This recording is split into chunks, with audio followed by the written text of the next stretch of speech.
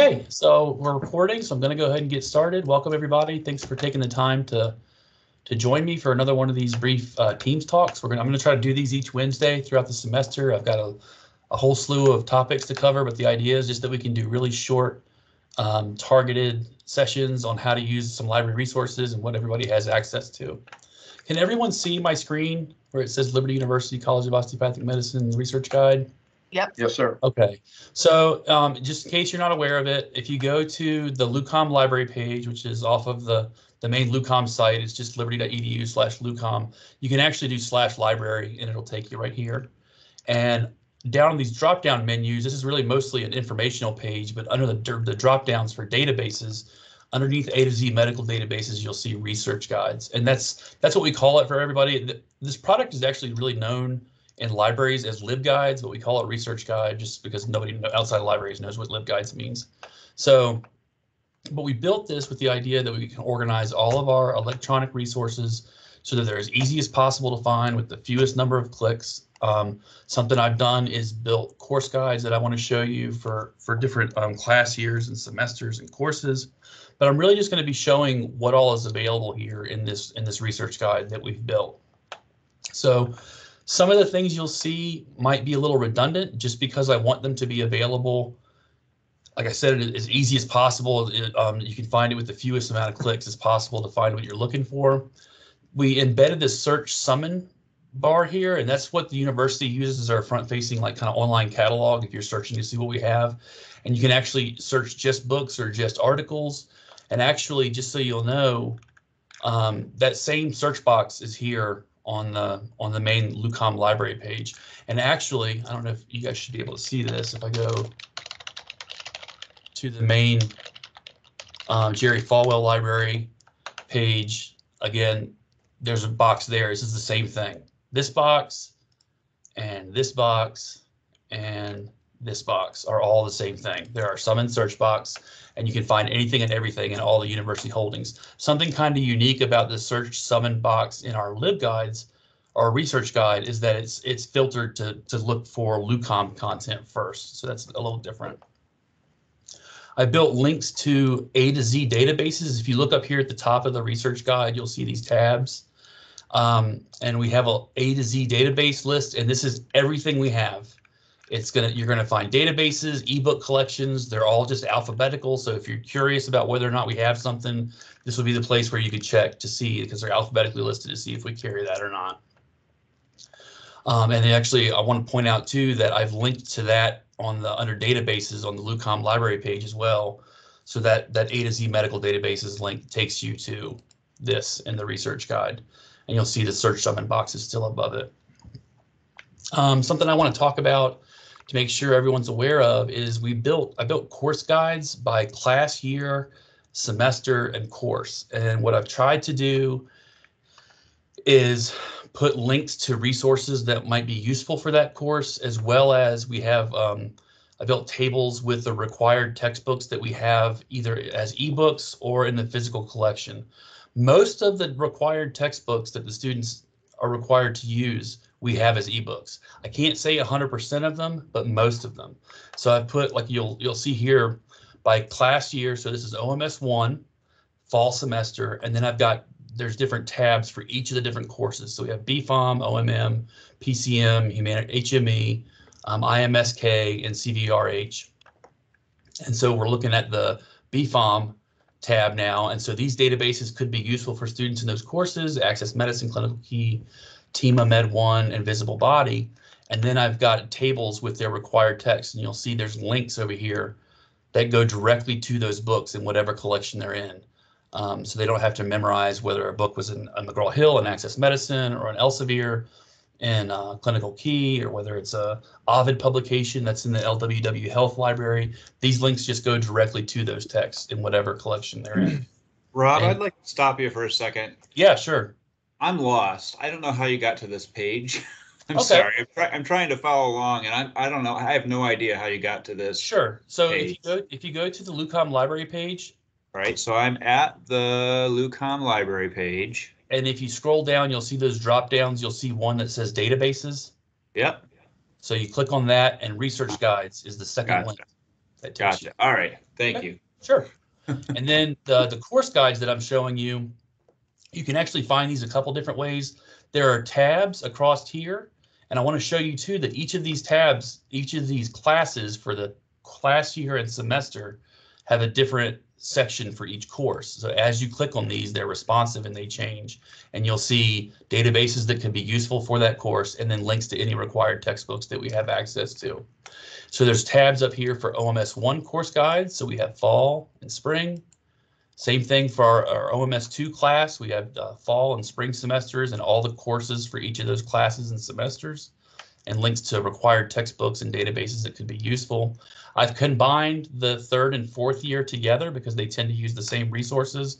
A lot of these are in our Ovid, our LWW Health Library, but still, for all the courses that students are going to be going through in third and fourth year, underserved pediatrics, internal medicine, and so on, these are all responsive and have different links to different resources that are useful for those.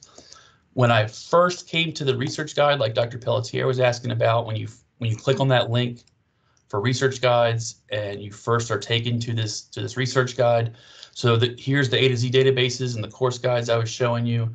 I also have links here for the same. This will take you to those same course guides for OMS 1, OMS 2, and 3 and 4. Again, it's just I'm trying to make it as few clicks as possible.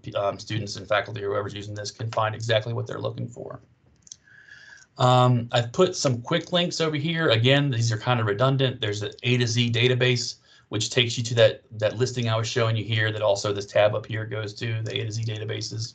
I've also put a link to interlibrary loan. We have access to a ton of full text articles, but if for whatever chance you find an article that we don't have immediate electronic access to, this links to the ILL form. The university uses something called Iliad, and you can create an account.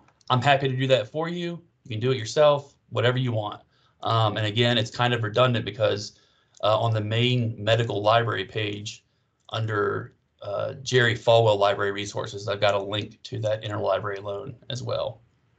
So it's kind of a redundant access, but I wanted to be sure it was easy as possible to find. I've put links to journal search. So if you're not sure if we have a particular journal, this will let you search for the holdings that we have throughout the whole university. And again, we have access to things specifically through LUCOM, but we share our access with the JFL, so we get access to their stuff as well. I've put links to RefWorks and Zotero. If you're doing any kind of research and you need a citation manager, the university formally purchases access to RefWorks, so you have access to that. I also put links to a free citation manager that I just personally like, and I think it's user-friendly, called Zotero. So that might be something you were interested in if you're doing any research. I also put a link directly to, it's kind of topical, but the National Institutes of Health has a site built just for COVID-19 research, and so I've put a link to that there.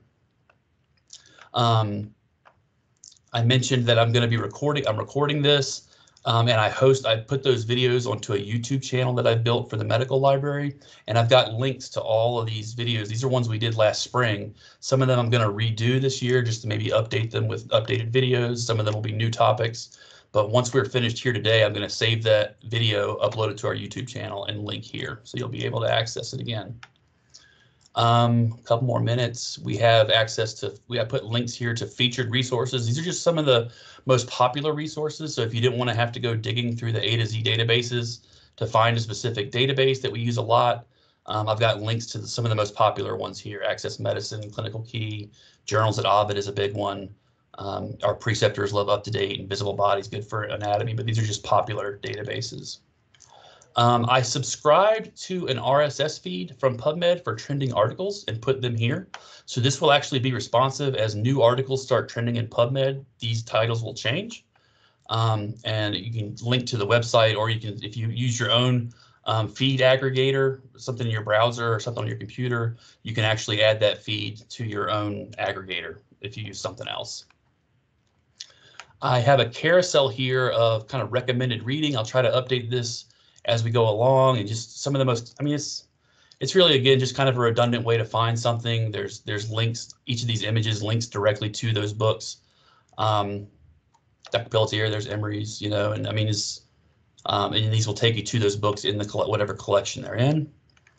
And one of the last things that we've added is a a Merck manual search widget. I thought this is kind of neat. My mom was a RN growing up. We always had a Merck manual in our home library, but they actually have a search widget that has consumer and professional information. So this could be a possible point of care clinical reference tool for our clinical faculty, or if just students want to use it or faculty want to use it. You can actually search the Merck manual directly from this widget, and you can search professional information versus like a patient information for consumer. And then, of course, I have our library hours here. They're the same all throughout the week, but just so that students and faculty are aware. And then I put a link to this LUCOM library email address down here. And actually, all three of us in the library, so Diane Garber, Kim Sandage, and myself, we all have access to this email address. So if you're not sure, have a question, or want to reach all of us at once, you can actually email that LUCOM library at liberty.edu.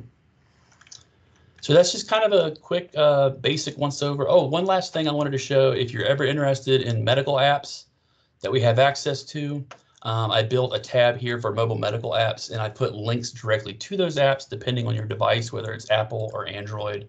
I'm not even sure if they still make Windows phones, but I didn't put anything there for that.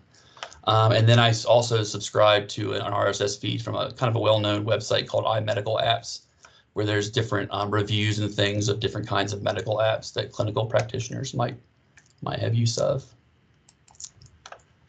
So thank you guys for joining me, for taking this time. I'm going to go ahead and stop the recording. Thank you, Rob. This is great. Thank you guys for your time, and as always, if we have any questions, please feel free to give me a call or send us an email.